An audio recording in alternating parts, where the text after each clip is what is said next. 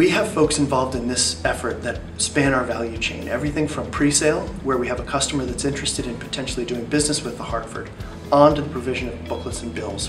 Process excellence is a way of making us think about root causes, bringing about transformational change as opposed to small incremental change that might not hold up. This has been a wide open door. We've all been really invited to come in with all of our ideas and not work towards a specific end, but work as a team to identify what the correct outcome will be. Well, that, and in a lot of cases, I think we believe we know what our customers want, but we've never sat down to ask them what that is. So it's been very impactful. I think it's just amazing how we're really focused on the voice of the customer, whether that would be an internal customer, an external customer, and that we're really trying to delve into the root cause of, what are our pain points and why are they there, and what we can do to make employees' lives easier or customers' experience better.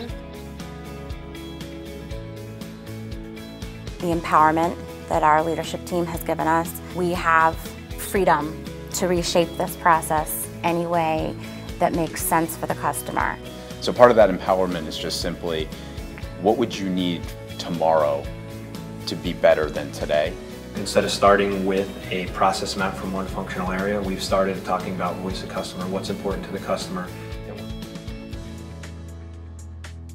Group benefits as a culture, we tend to think of ourselves as a very scrappy organization. We come at some of these problems using that scrappiness and this idea that maybe we won't be able to get everything that we want, but because we've got great leadership, we're able to open our minds and expand on what we think we really need and the recommendations we need to provide with our leaders. The best part is everybody's checked their ego at the door. We've had difficult conversations, we've had fun conversations. It's really been a group effort. The functional hats have come right off.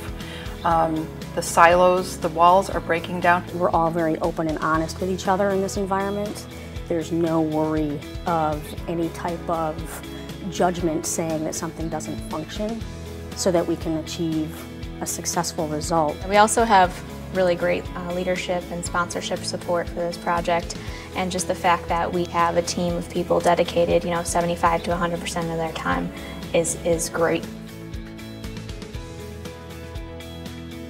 Success for this will be a complete change in our culture and our organization and how we operate in group benefits. If we go back at the end of this to our leaders and we say, okay, so this used to take us 100 days and now it takes us 98 days. That's not success. We are not looking at shaving off 2% or 2 days or 10 minutes, but we're looking at making it a more satisfying experience for our customers and a more satisfying experience for the employees. Making sure that the ideas that are developed throughout this process don't sit, that action is taken, and really holding ourselves accountable.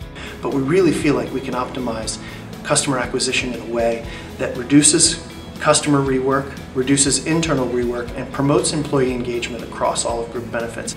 But it's also about innovation. It's about creating a culture where we have innovation as the cornerstone for delivering customer value.